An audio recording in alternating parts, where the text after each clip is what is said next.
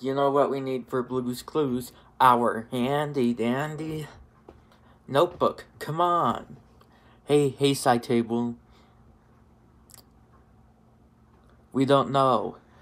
So we're planning to Blue's Clues to figure out what Stitch had a nightmare about.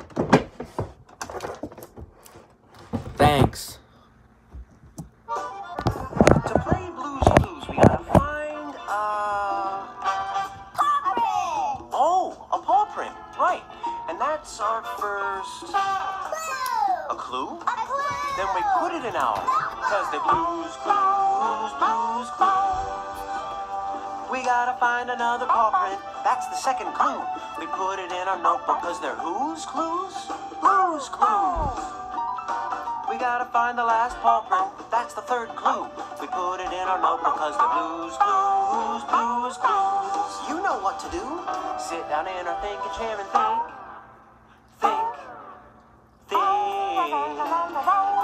Cause when we use our minds, take a step at a time, we can do anything